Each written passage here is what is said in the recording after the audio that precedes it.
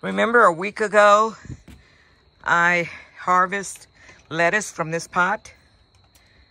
This is a 1 week's growth from harvesting. Harvest and grow lettuce. This is the other pot. It's growing. It didn't grow as fast, but it's doing well. That's another one. I harvested that one a week ago. And these were harvested a week ago. These have been harvested off of, like that one, you can see how tall it is. I've been harvesting off of that one for a while now, and it's still growing back.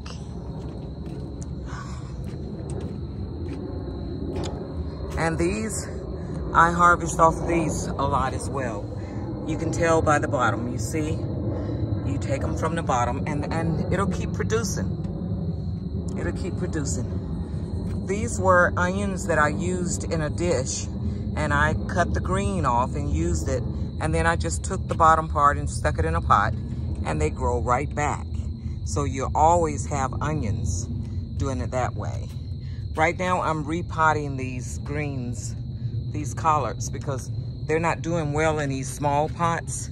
So I'm gonna put them in larger pots and see if they will take off like these. Like those and the ones over there in the corner. They're doing well.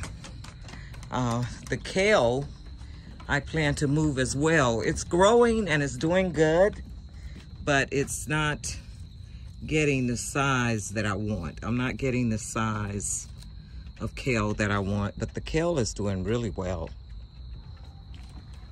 There is no bug bites on any of the leaves. It is doing great. And this is kale and collards mixed.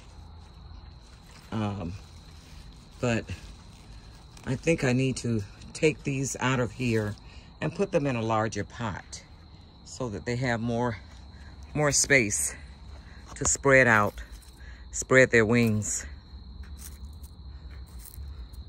Okay? But that's what we have. And I am going to make this a lettuce box and use these large pots over here for the collards. Put the lettuce over here and put the collards in the bigger pots. So I'm gonna get to work and I'll come back and show you the finished product.